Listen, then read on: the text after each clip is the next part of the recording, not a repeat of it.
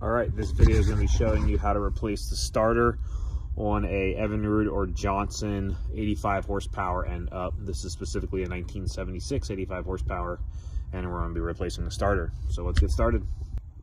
First things first, don't keep your battery connected. Disconnect your positive terminal of the battery so that you do not get shocked when you're doing this.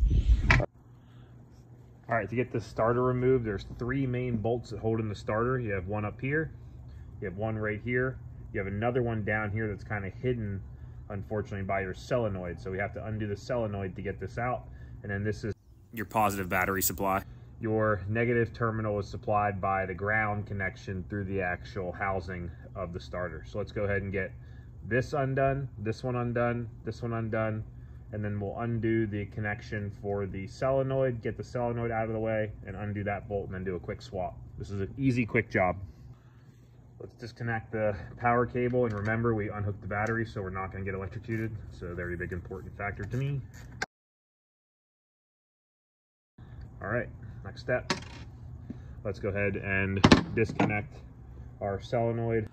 All right, what I'm noticing is I don't have enough wire length to get this out of here. There's a wire clamp here, so just loosen that up and go ahead and pull that wire out of there, and that'll give you a lot more room to work. This is just my positive wire coming in there. All right, so now I can get this out of the way there now that I've adequately loosened all that. As you can see, I have just enough clearance to get in there and get that bolt out. That's all I need. Nothing fancy about it. And then last bolt coming out, and the whole starter will be loose. We can take the whole starter out. Let's go ahead and just finish this one off.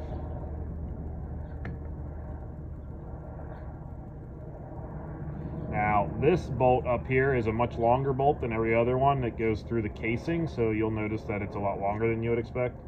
So there you go. Let's go ahead and take old starter out. New starter, brand new. Get that into place. I'm going to tighten down. I won't tighten any of them all the way immediately, but I'll start the bolts just to get it in place. That way it can hold in place.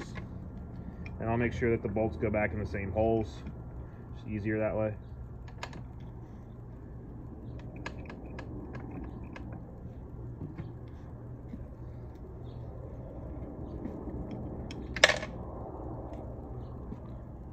All right, let's just tighten down all three bolts. You got them already hand threaded, so don't strip them, but get them nice and tight. This has got to stay stable during a lot of movement. Let's get this bottom one tight. Okay. And last one up here that we already talked about is that longer one that goes through the cases, so you want to make sure this one's tight.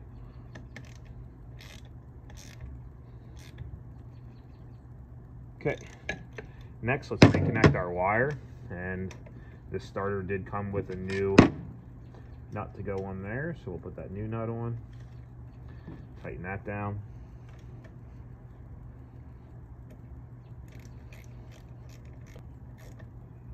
Okay. Now let's go ahead and reconnect this back up in the position that we wanted it.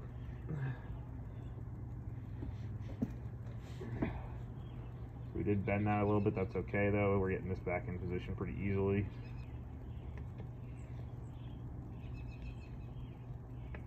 All right, so we now have the new starter mounted, battery connected again, or the positive connected again. This is all covered up appropriately. This is remounted. Let's go ahead and put our wire back into our wire clamp here and get that bent back into position so it holds that wire appropriately. All right, now we're ready to test the new starter out. All right, so let's get our battery reconnected so we can actually try out this starter. All right, tighten this down. That way we have positive battery over to our starter.